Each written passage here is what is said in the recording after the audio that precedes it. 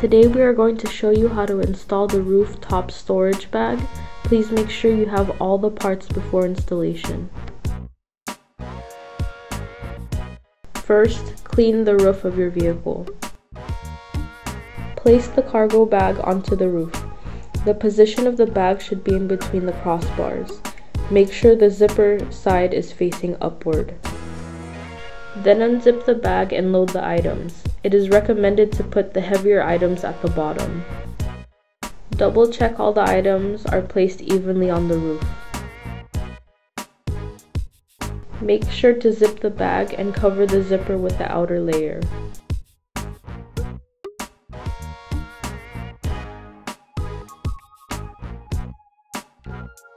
String the strap through the plastic ring on the bag. Wrap the strap around the crossbar.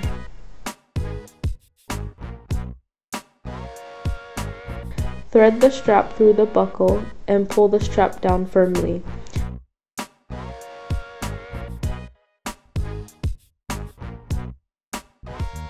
The strap should cover the bag as shown. Repeat above steps to each side. It is recommended to do a test drive to confirm that the cargo bag will stay firmly.